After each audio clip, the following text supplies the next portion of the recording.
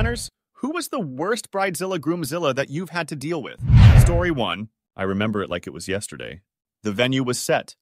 Beautiful outdoor setting with those big white tents, fairy lights strung overhead, and the works. We had pulled out all the stops for this one. We're talking 5-course meals, an open bar, and a staff of 20 just to keep everything running smoothly. All in all, a $60,000 reception, so we knew it had to be perfect. But, you know, perfection is a tricky thing. No matter how hard you try, no matter how many times you check the details, something can always go wrong. And on that day, it was a knife. One tiny microscopic spot on a single knife. The mother of the bride was the first to notice it. She had one of those eagle eyes, the type that could spot a speck of dust from across the room. I didn't think much of it at first. We always have a backup plan for situations like this. Swap out the knife, make sure she's happy, and carry on. I mean, people usually don't even notice these things, but this lady? Oh, she noticed. And she wasn't just a little annoyed. No, she was furious. She called me over, waving that knife like it was Exhibit A in a courtroom. Her face was a shade of red I hadn't seen before, and I've seen a lot of angry faces in this business. "This is unacceptable," she hissed through gritted teeth, holding the knife up as if it were evidence of a crime. I looked at the knife. One little spot. Could have been water. Could have been anything. And it wasn't like it was dirty. It wasn't some giant smear of food or grease. But to her, it was as if I had insulted the very institution of marriage. "I want the entire reception comped," she demanded. "We paid for perfection, and this," she held up the knife again for emphasis, "is not perfection." Now, at this point, my heart rate is picking up because I'm doing the mental math. This reception cost $60,000. $60,000. I've been in the business long enough to know that people get picky, and sometimes you have to give a little. Maybe offer a discount or a free bottle of champagne. But an entire reception? Over a knife? That wasn't happening. I tried to reason with her. "Ma'am, I completely understand your concern. Let me get that knife replaced right away. We'll make sure everything else is spotless." But she wasn't having it. She crossed her arms, lifted her chin, and declared, "No, this is a complete failure. I demand the whole thing be free." Now, at this point, I'm wondering if she's serious. Surely she can't think a tiny smudge on one piece of silverware is grounds for a free reception. But the look in her eyes told me she was dead serious. Meanwhile, the bride and groom, blissfully unaware of this chaos, were having the time of their lives with their friends. They were on the dance floor, laughing and spinning around, completely detached from the drama that was brewing in the corner of the tent. But the mother of the bride? She was laser-focused. Her entire day, maybe even her entire life, had come down to that one knife. And she wasn't backing down. I knew I needed backup. I got the event planner involved, hoping she could calm things down. Maybe some professional diplomacy could smooth this over. The planner listened to the mother, nodding and offering sympathetic uh-huhs. But when it came down to the final ask, comping the entire event, she looked at me like, "Are you hearing this? We weren't just going to write off $60,000, no matter how angry the mother was. But in the end, it didn't matter what we said. The more we tried to reason with her, the more she dug in. "I don't care what you say," she said, voice rising. "This whole thing is a disgrace. We will not be paying a dime." Now, here's the kicker. She wasn't even the one footing the bill. The father of the bride, a quiet, easygoing guy, had been handling all the finances. He came over once he noticed things were escalating. You could see the moment of realization hit him when he heard his wife demanding the entire reception be free. He looked at me, then at her, and back at me. He sighed. "I'll write the check," he said, cutting off his wife mid-rant. "It's fine. We'll talk about this later." And just like that, the storm was over. The mother gave one last huff, but she didn't argue with him. She knew the battle was lost. She walked off in a huff, muttering under her breath about how she'd never been so disrespected in her life. Story 2. So here I am, just another Saturday working for this wedding planner I've helped out a few times. The day had been running smooth as butter, which, if you've ever worked a wedding, you know is a minor miracle. Vendors were on time, the flowers looked perfect, and everyone was in high spirits. We were about 45 minutes from the ceremony starting, and I'm thinking to myself, we might actually pull this off without any drama. But you know how life goes. Just when you think you're in the clear, chaos comes knocking. That's when one of the bridesmaids, a frazzled-looking woman with wild eyes and half her hair still pinned up, rushes over to me. She grabs me by the arm, and I can see the panic written all over her face. "The bride forgot her shoes," she says, like it's the end of the world. At first I figure, okay, not a big deal. We'll find something. Someone's bound to have a pair of shoes she can borrow. But no, this wasn't just any pair of shoes. Apparently, these were the shoes, specially chosen to match her dress, probably costing more than my rent, and the bride had absolutely convinced herself she couldn't walk down the aisle without them. I try to stay calm and ask, "All right, where are the shoes?" The bridesmaid grimaces. They're an hour away. Now I'm thinking, why are the shoes an hour away? But it doesn't matter. We've got a ticking clock, and I've learned over the years not to ask too many questions when things start going south. So I get the wedding planner, and we go talk to the bride. She's in the dressing room, already in her gown, looking every bit the picture-perfect bride, except for the fact that she's barefoot and freaking out. The planner, cool as ice, says, "Look, no one's going to notice if you don't have the shoes. You'll be fine. We can get started. It's not worth holding up the whole wedding for this." Now at this point, I'm thinking surely the bride will realize that it's just shoes. She's got a wedding to think about. But no, absolutely not. She wasn't having it. She throws a fit full-on BRIDEZILLA mode, insisting that the wedding can't happen unless she has her shoes.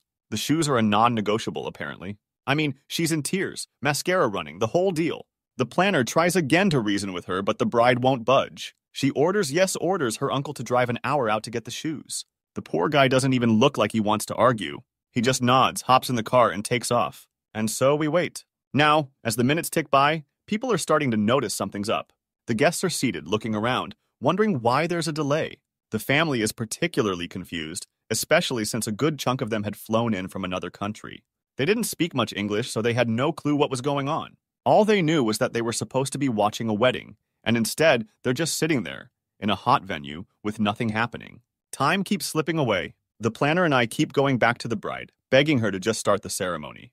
She can wear someone else's shoes or even go barefoot. It was an outdoor wedding anyway, so it could have been charming. But she's not hearing it. Every time we ask, she digs her heels in, pun intended, saying she's not walking down the aisle without those shoes. I mean, this is a full-blown meltdown over footwear. As the wait stretches into hours, the guests start getting restless. You can hear the grumbling, the shifting in seats. People are checking their watches, standing up, milling around, and a few of them just decide they've had enough. I watched as some of them, clearly frustrated, walked right out of the venue. They didn't even say goodbye, just quietly slipped away, probably wondering why they had wasted their time for nothing. We go back to the bride and let her know, people are leaving. You're losing your guests, but it's like she's in another world. All she cares about are those shoes. Not the fact that her wedding's falling apart, not that people who traveled across the globe to be here are leaving. Just the shoes. Finally, after what felt like an eternity, the uncle comes back, holding those precious shoes like they were made of gold. The bride lights up like a kid on Christmas morning, slips them on, and suddenly all is right in her world again. She's all smiles now, ready to walk down the aisle as if nothing happened. But here's the thing. By the time the ceremony finally starts, we're already an hour and a half behind schedule. Some of the guests are visibly annoyed, others have already left, and there's this weird tension in the air that you can't shake. I mean, half the people are still trying to figure out why everything was delayed in the first place. When we finally get to the reception, it's like the energy has just evaporated. The crowd's thinned out. Easily half the people are gone. The music's playing, the food's out, but it feels like we're just going through the motions. I could see it on the planner's face. She knew this was a disaster, even if the bride didn't. Story 3. This story takes me back to one of those classic I told you so moments, but on a much grander wedding-size scale. Let me paint you a picture of what went down. Now, I wasn't a wedding planner or anything fancy, but I happened to witness this catastrophe unfold firsthand. It was a week before my own wedding, and my fiancé and I were at the venue for a final meeting with the planner. Little did we know, we were about to get front-row seats to one of the most memorable wedding mishaps I've ever seen. It started out pretty innocently. The venue we picked had a package deal that included everything. The works. Venue, catering, decorations, and of course, a wedding cake made by their professional in-house baker. Seemed simple enough, right? But here's the twist. The bride and her mother, for the wedding the week before ours, decided they didn't want the package cake. Nope. The mother of the bride had this grand idea that she would bake the wedding cake herself. You could feel the tension in the air when they insisted on it, and it didn't take long to see why. Apparently, the mom had been baking for years, so she figured, why pay extra when I can do it myself? Now, I can't fault anyone for trying to save a few bucks or add a personal touch to the big day. But making a multi-tier wedding cake for a large event is a whole other beast. The venue's wedding planner, who handles dozens of weddings at that hall each year, tried to gently warn them. She explained that if they were going to put a heavy cake topper on the cake, they'd need some structural support, like a stand in the middle to keep everything balanced. The mother of the bride waved her off. "Oh, I know what I'm doing," she said, with the kind of confidence you really only get from decades of home baking for family holidays. According to her, the 3 layers of cake she had whipped up were more than sturdy enough to hold the large, intricate figurine they had chosen as the cake topper. Now, this wasn't some tiny little bride and groom statuette. From what I could see from a distance, It looked like a small sculpture, practically a centerpiece all on its own. Fast forward to the day of the wedding. My fiancé and I were sitting down with the venue's planner, going over the final details of our own reception. We were in one of the side rooms, but the door was open, and we had a clear view of the reception hall where the other wedding was getting set up. And right there, in the middle of it all, was this towering 3-tier cake, topped with that massive figurine. I didn't think much of it, but the planner? She couldn't stop glancing at it. You could see it in her eyes. Something about that cake was bothering her. The whole time we were discussing our plans, she kept apologizing for being distracted. "It just doesn't look right," she kept muttering, half to herself. At one point, she even stood up to get a closer look before sitting back down, still looking uneasy. And then, right as we were about to wrap things up, I'll never forget the moment. The planner suddenly lets out this loud gasp and shoots up from her chair. Before we even knew what was happening, she was running toward the cake like it was on fire. My fiancé and I turned around just in time to see the disaster unfold. The cake topper, this huge, heavy figurine, had finally given in to gravity. It was like watching something happen in slow motion. The entire topper just sank into the cake, pushing straight down through the top layer, then the second layer. And finally, it burst through the front of the bottom tier. The whole front of the cake crumbled away, leaving a pile of cake bits and frosting splattered across the table. It was a complete and total cake massacre. I've seen some wedding mishaps before, but this was something else. The entire front of the cake was ruined. It looked like someone had taken a sledgehammer to it. I don't know if it was the weight of the topper, the lack of support, or just bad luck, but that cake didn't stand a chance. The bride's mother, who had been so sure of her skills, was nowhere to be seen at that moment, which was probably for the best. I can't imagine the look on her face when she saw what had happened. I mean, that cake was her pride and joy, the one thing she had insisted on doing herself. And now? It was just a pile of crumbs and smeared frosting. The wedding planner was doing her best to fix the situation, but there was only so much you could do at that point. I saw her waving over some of the staff, trying to salvage what was left of the back part of the cake. But honestly, the damage was done. It wasn't like they could run out and buy a new wedding cake on the spot. At that point, my fiancé and I decided it was time to get out of there. We figured the last thing the planner needed was 2 more people hovering around while she tried to clean up the wreckage. So, we left before we could see how they handled the aftermath. But I can only imagine the scramble that went down to try and fix that mess.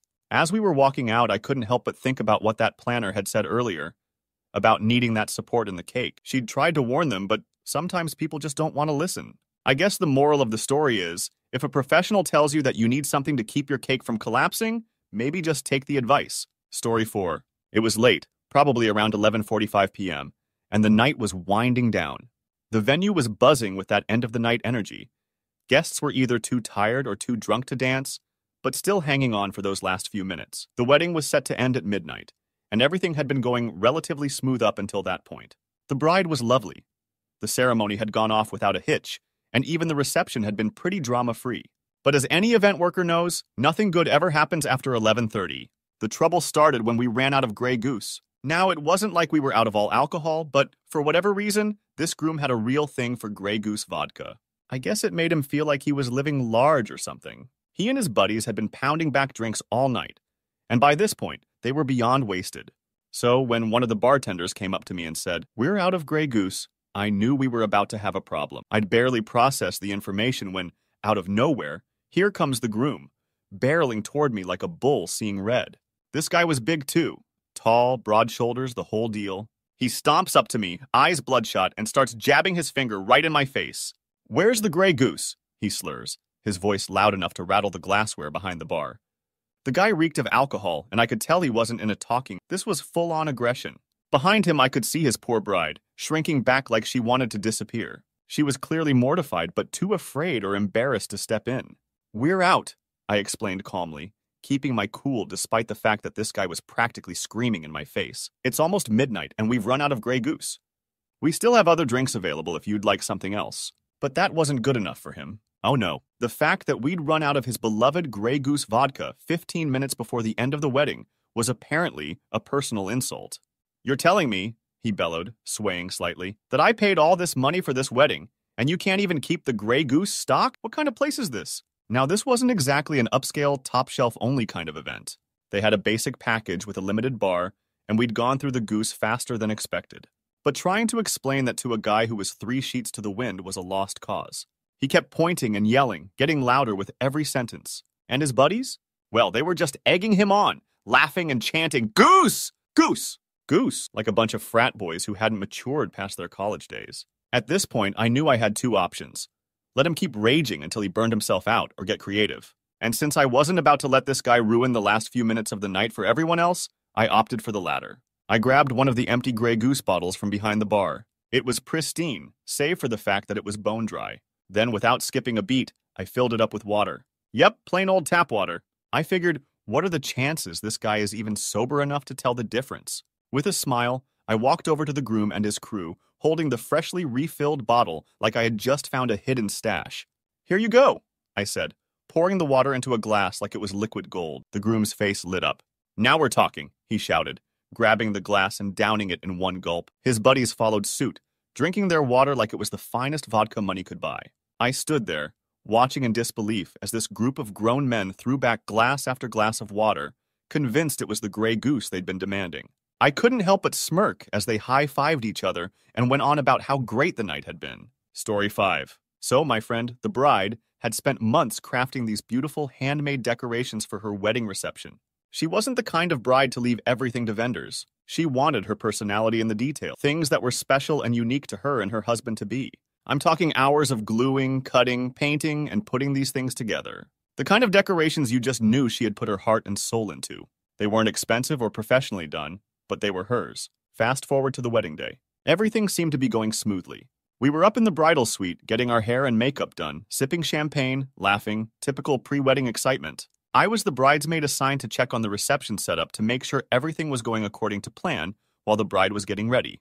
You know, just keeping things on track so there wouldn't be any surprises. I headed down to the reception hall, expecting to see all of those beautiful handmade decorations hanging proudly, just like the bride had envisioned. But when I walked in, I immediately noticed something was off. The decorations? Nowhere to be found. Instead, the place looked bare. Sure, the venue was lovely on its own, but there was no sign of the personal touches the bride had worked so hard on. Confused, I looked around and spotted the wedding planner, who was busy directing the staff. I walked over and casually asked, "Hey, where are the decorations the bride made? Shouldn't they be up by now?" Her response? "I kid you not." She looked at me, shrugged, and said, "Oh, I didn't like them, so I didn't put them up." Wait, what? At first, I thought maybe I'd heard her wrong. I blinked a couple of times, trying to process what she just said. Didn't like them? That wasn't her call to make? These were the bride's decorations, something she had spent hours working on. I stood there, dumbfounded, as the planner just continued with whatever she was doing, completely unbothered by the fact that she had basically hidden away a key part of the bride's vision. That's when I spotted a box tucked under the guest book table. Sure enough, it was full of the bride's handmade decorations, all carefully packed away like they didn't belong. My blood was boiling at this point. I mean, how could she just decide not to use them because she didn't like them? It wasn't her wedding. Knowing the bride would be absolutely heartbroken if she came down and saw that her decorations weren't up, I quickly realized I had to take matters into my own hands. I wasn't about to let her big day get derailed over someone else's opinion. So I grabbed the boyfriend of one of the other bridesmaids, bless his soul for being there, and asked if he could help me hang up the decorations. Without missing a beat, he jumped in. We grabbed the box and started pulling everything out, frantically hanging the decorations around the room. We weren't exactly pros at this, but we got it done. Banners, garlands, little paper flowers. All the things the bride had lovingly crafted went up. The clock was ticking and I was sweating a little, but we managed to finish just in time. The planner saw us putting everything up and shot me a look, but I didn't care. I wasn't about to let her ruin my friend's wedding because she thought the decorations weren't up to her standards. Once everything was in place, I ran back up to the bridal suite like nothing had happened. When the bride finally came down to the reception hall later, her face lit up. She saw her decorations hanging just like she'd envisioned, and you could tell it meant the world to her. The planner? Well, she didn't say a word about it. Maybe she realized she'd crossed a line, or maybe she was just too busy to argue. Either way, I was relieved that we managed to fix things before the bride ever knew there had been a problem. Story 6. The day started off. Well, let's just say it set the tone. The first hiccup? The cake. I'm not one of those people who gets super picky about things, but when I saw the cake, I did a double take. It was supposed to be this elegant white creation with subtle floral accents, but what showed up? Let's just say it was colorful. Like, a lot more colorful than planned. The whole thing had this weird tint, and it didn't exactly match the vibe we were going for, but hey, it was still cake, right? As long as it tasted good, I wasn't about to make a fuss. Then there was the bridal suite. It was supposed to be this luxurious space for me to get ready and unwind before the ceremony, but as soon as we got there, We found out the air conditioning was busted. And we were smack in the middle of a hot spell, so it was like walking into a sauna. The venue, trying to be accommodating, gave us a replacement cabin. It sounded like a decent alternative, until we walked in and were immediately greeted by a swarm of mosquitoes. I swear, it was like something out of a nature documentary. Those little bloodsuckers were everywhere.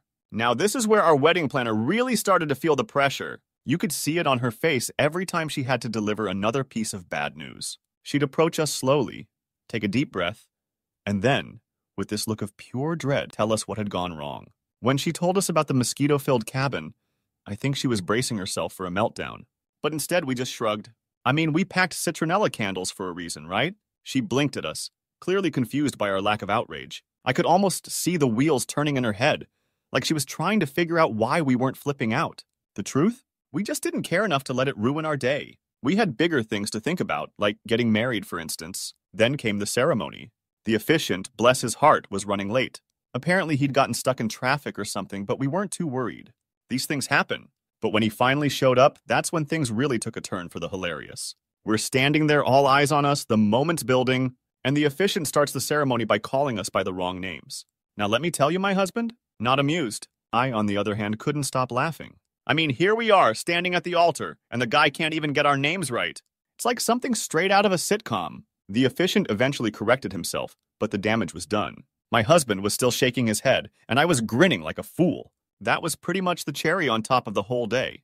After everything else that had gone sideways, the cake, the sweet, the mosquitoes, the late officiant, it just felt like par for the course. But again, we rolled with it. We still got married, and that's what really mattered to us.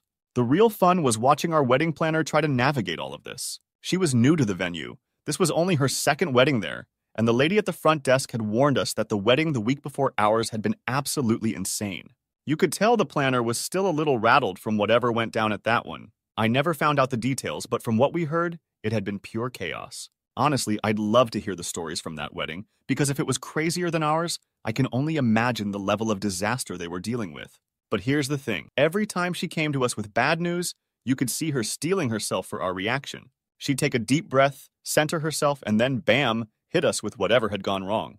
And every time, without fail, we were just like, no big deal. And she would look so confused. It was like we were breaking the rules of wedding stress. I'll never forget the look on her face after the whole efficient debacle. I think she was fully expecting my husband to blow up, but instead he just sighed, gave me a little smile, and went back to focusing on the fact that, we were getting married. The poor planner seemed downright baffled that we weren't losing it over all the things that had gone wrong. I could tell she wasn't used to couples taking things in stride like that. But that's just how we are, I guess. Sure, things went wrong. Plenty of things. But at the end of the day, we still had a cake, even if it was the wrong color. We ended up with a private cabin, mosquitoes and all. The citronella worked, except for the hot tub area, but who's counting? And most importantly, we were married. All the other stuff? It just made for a good story. Story 7. The way she tells it, it doesn't matter who you are, rich, poor, pushy, laid back, everyone's got their family baggage. And weddings tend to bring all of that bubbling right up to the surface. She's seen every kind of family dynamic you can think of. Families where there are 3 stepdads and nobody's sure which one is supposed to walk the bride down the aisle. Families where divorced parents can't stand to be in the same room, so they're trying to stay on opposite ends of the reception. Families that seem picture perfect from the outside, but behind the scenes, there's so much tension you could cut it with a knife. One time, she had a couple where the bride's parents were divorced, and the mom had remarried this new guy that absolutely nobody in the family liked. Not even the bride. So, of course, that led to this whole fiasco where the mom wanted her new husband front and center during the ceremony, while the bride just wanted her biological dad to walk her down the aisle. It was a standoff that lasted weeks before the wedding. My friend had to play referee, trying to keep everyone happy without the whole thing blowing up. I think in the end, they compromised with both dads walking her down the aisle, but not before a few very heated arguments. Then there was another wedding where the groom's dad had remarried a much younger woman, like way young, closer in age to the bride actually, and that caused all kinds of awkwardness. The bride's mom couldn't stand to be near her, and the bride herself didn't know how to handle it. So there was this unspoken tension the whole day. My friend said she spent half the reception just trying to keep them from being seated too close to each other. She says it's like, no matter how much planning you do, no matter how much effort you put into making the day perfect, family dynamics are going to find a way to mess things up. You can have the best flowers, the most gorgeous venue, and the perfect weather, But none of that matters if Aunt Susan and Cousin Nancy haven't spoken in 15 years and decide the reception is the place to reignite their old feud. And believe me, she's seen that happen more than once. One of the things she's seen time and time again is how weddings seem to bring out the worst in people. Even the nicest folks can suddenly become demanding or entitled when it comes to their wedding day. They want things exactly the way they've envisioned, and they don't care if it's unreasonable or if it makes life difficult for the planner, the venue staff, or even their own family members. She once had a bride who wanted the reception tablecloths to be precisely one shade of ivory, a shade that basically didn't exist anywhere except in the bride's mind. The poor staff had to go through at least a dozen fabric samples, none of which were right, until the bride finally settled on something that was close enough. And don't even get her started on the gifts and card boxes. She told me that people stealing the gift or card box happens more often than you'd think, and it's never who you'd expect. You'd think guests at a wedding would be all love and good vibes, but nope. Apparently some folks see those card boxes as an opportunity. These things are stuffed with cash, checks, and gift cards, so they're an easy target for someone with sticky fingers. She says it's a lot more common than anyone is comfortable admitting. You've got people there to celebrate a happy couple, and in the middle of all that, someone's thinking, hey, maybe I'll make off with a couple grand in cash. One time, there was a wedding where the card box just vanished. No one noticed at first. It wasn't until the bride and groom went to open their gifts later that they realized the whole thing was gone. Imagine that, your big day, and someone's made off with the bulk of your gifts. The worst part is there's no easy way to track who did it. It could be a guest, a vendor, someone who just slipped in unnoticed. No one ever found out what happened to the box. It was just gone. My friend said it made her sick, knowing that on what's supposed to be the happiest day of their lives, someone had the nerve to steal from the couple. Story 8. I'll never forget this wedding. It's the kind of story that, as much as you wish it wasn't true, you couldn't make it up if you tried. The couple? Sweet as could be, but young and, well, a little too trusting. They had no idea what was about to hit them, and I don't think any of us did. Not at first, anyway. Everything that went down was a slow-motion train wreck we couldn't stop, no matter how hard we tried. It all started with the rehearsal. We were all set to go, waiting for this one person to show up. Now, I didn't know her too well, but she was apparently a family friend. Someone who had been around long enough that the couple trusted her to be a big part of the wedding. But right off the bat, she shows up late to the rehearsal, stumbling in like she had better things to do. You could already sense something was off, but we tried to roll with it. She was loud, made inappropriate comments during the rehearsal dinner, and seemed completely oblivious to how uncomfortable she was making everyone. At one point, she actually made a joke at the groom's expense, something so awkward that it left the whole table in stunned silence. The bride, bless her heart, was trying to laugh it off, but you could see the tension building. The final straw was when she started knocking back drinks like it was her own personal party. I mean, this wasn't just casual sipping. She was getting sloppy fast. At this point, I realized someone needed to step in before things got worse. So I made the call to quietly escort her out before she completely derailed the evening. I pulled her aside, tried to gently tell her that maybe she should call it a night, but she wasn't having it. She argued, slurred a bit about how she was fine, but eventually she stumbled out the door with a half-hearted promise to be better tomorrow. If only that had been true. The next day, the day of the wedding, we hoped things would be smoother. I figured maybe she'd sleep it off and show up with a clearer head. But when I got to the venue, it became clear that this was going to be anything but a normal wedding day. First, she canceled most of the guests. Yeah, you read that right. Apparently, she got a hold of the guest list somehow, no idea how she managed that, and started calling people to tell them the wedding was off. Imagine being one of those guests, getting a last-minute call from someone claiming the wedding's been canceled when it very much wasn't. Some of them actually believed her and didn't show up. It wasn't until hours later that the bride and groom found out why half their guest list was suddenly no-shows. But that wasn't the worst of it. No, she also managed to cancel the catering. The catering! I still have no clue how she pulled that off, but by the time we realized what had happened, it was too late to fix it. You can imagine the panic when we found out there wouldn't be food for the reception. The venue scrambled to whip up something, but it was a disaster. We had an entire wedding party and guests who were expecting a full meal, and instead, we had to settle for whatever the venue could throw together at the last minute. The bride was trying to hold it together, but you could see the stress in her eyes. She hadn't expected any of this. Nobody had. And as for the groom, he was in shock, just trying to keep things moving forward, trying not to let the whole day fall apart. But the worst moment? That came when she went after the bride's dad. He was dying of cancer, and everyone knew this might be one of his last big moments with his daughter. He was frail, but he'd made it to the wedding to walk his daughter down the aisle. For him, this day was everything. And this woman, this nightmare of a person, decided to pick a fight with him. I don't even remember what set her off, but it was like she snapped. She started yelling at him in front of everyone, saying things no decent person would ever say, let alone to a man who was clearly sick. And then, in the middle of the chaos, she actually laid hands on him, pushed him, or grabbed his arm, something physical. It was enough that he lost his balance and nearly fell. That's when everything exploded. The bride was in tears, her family rushed in, and someone called the cops. The entire wedding came to a screeching halt while everyone tried to figure out what the hell had just happened. The venue was buzzing with confusion, anger, and disbelief. The woman was still going off like she didn't even realize what she'd done. The cops showed up, and it took them a while to calm the situation down and get her out of there. You'd think that would be the end of it, but nope. The venue tried to pin some of the blame on me. I don't know how or why, but they actually threatened to sue me over what happened, as if I had anything to do with her actions. Maybe they were just covering their own tracks, trying to shift responsibility for the chaos that unfolded. Either way, it was a mess I never expected to find myself in. Story 9. I used to be a wedding DJ. Did it for years. Out of all the weddings I did, I'd say I only really messed up 2 out of about 80. Not a bad run, right? But let me tell you those 2, they still haunt me. Weddings are emotional pressure cookers. And if you're on the clock as a DJ, you feel that pressure just as much as anyone else. The thing about weddings is, people come in with expectations so high you could practically touch the ceiling with them. Everyone wants it to be perfect. But if there's one thing I learned, it's that there's no such thing as a perfect wedding. Something always goes wrong, even if it's small. The couple is stressed out, families are on edge, and you've got a room full of guests who all want the day to go off without a hitch. And then there's you, the DJ, the guy who's expected to read everyone's mind and hit every cue just right. When that goes south, oh boy. Here's what happens.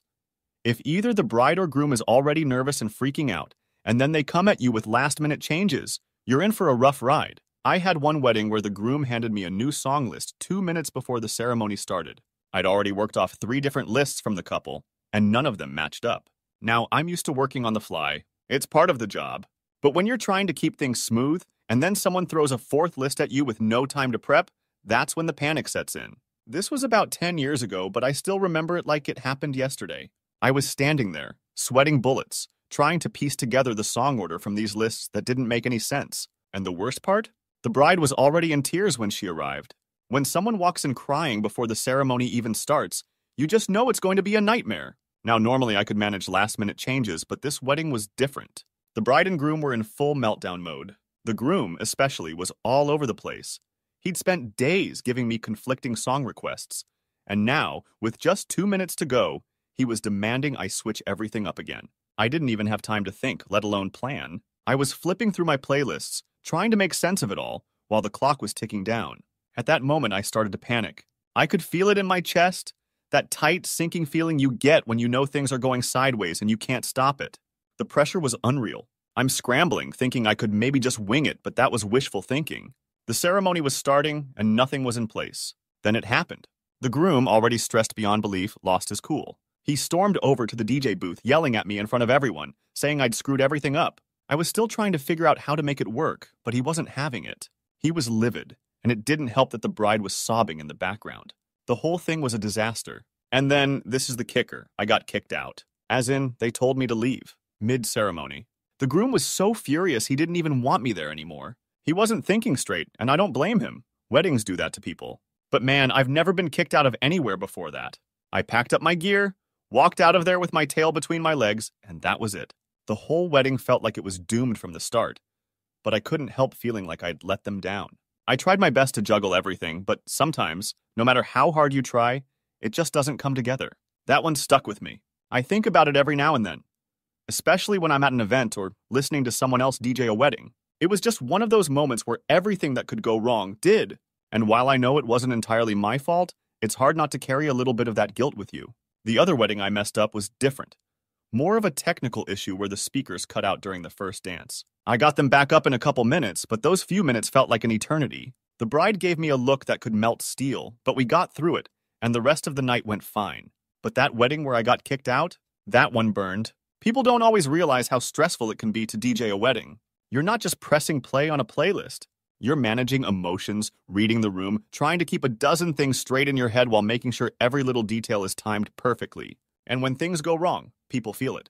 Weddings are emotional, and folks sometimes take it out on whoever's closest. I've been yelled at, spit at, and blamed for things way beyond my control. But I get it. Emotions run high, and people just want their day to be perfect. Story 10. Weddings bring out all kinds of emotions, but I'm telling you, nothing stirs up more drama than a meddling mother-in-law. Take this one wedding I heard about not too long ago. A buddy of mine got married, and his bride's mom? Hands down, one of the worst I've ever seen.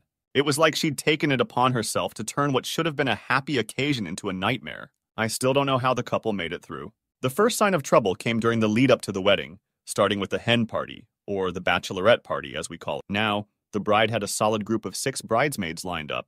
Close friends she'd known for years. These were the girls she thought would be with her through thick and thin, especially on one of the biggest days of her life.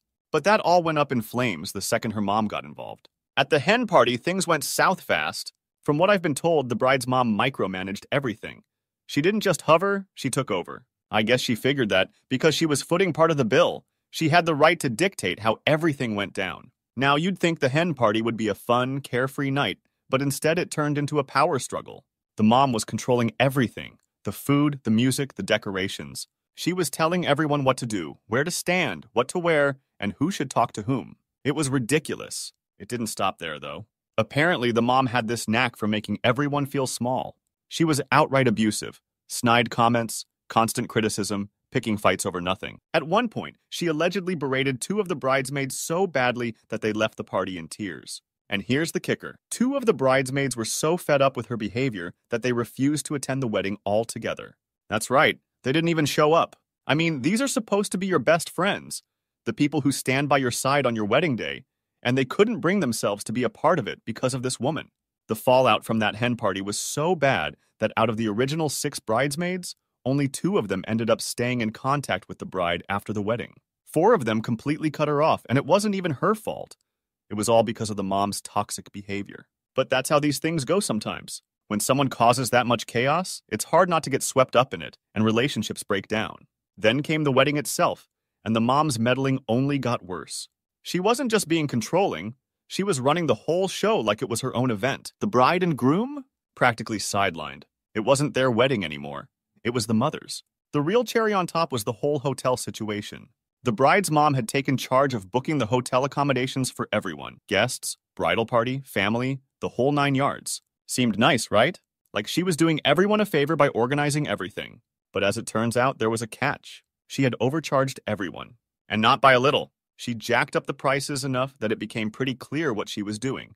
She was making everyone else's payments cover her own costs. Now, I don't know all the details about how the finances broke down, but it was bad enough that people were talking about it for weeks afterward.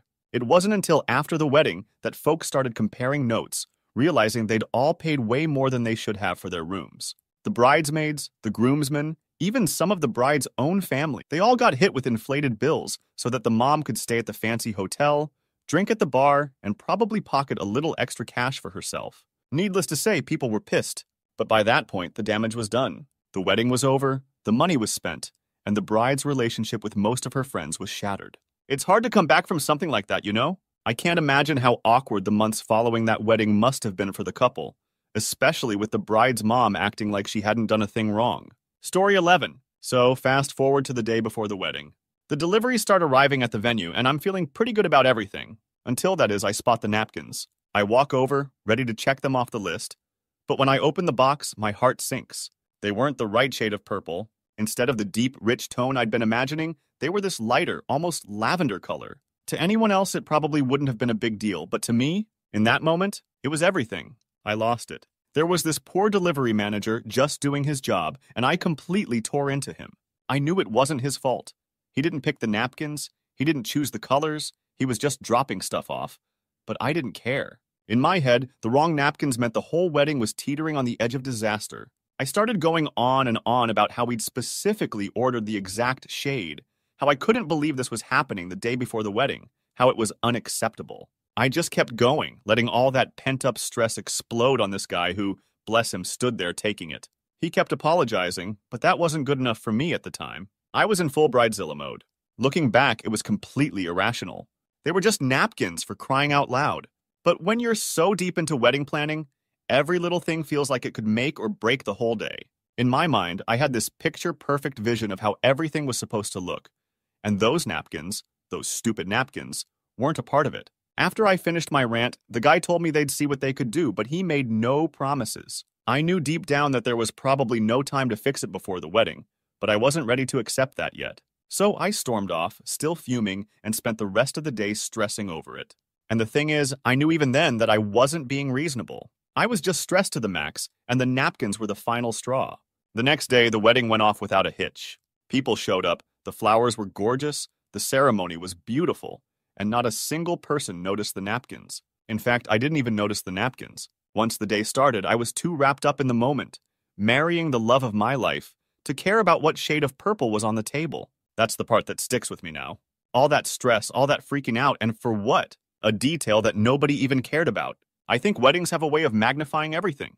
You put so much pressure on yourself to make it perfect, to make every detail fit this idealized version you have in your head, and when something doesn't go according to plan, it feels like the end of the world. But it's not. The day is about so much more than napkins or flowers or centerpieces. I felt terrible afterward. I didn't get a chance to apologize to that delivery manager, but I wish I could have. He was just trying to do his job, and I made it way harder than it needed to be. It wasn't my proudest moment, not by a long shot, but it taught me a lesson I've tried to carry with me since. Sometimes things go wrong and it's okay. Not everything is going to be perfect, but that doesn't mean the day is ruined. In the grand scheme of things, what really matters is who you're marrying and the people who are there to celebrate with you.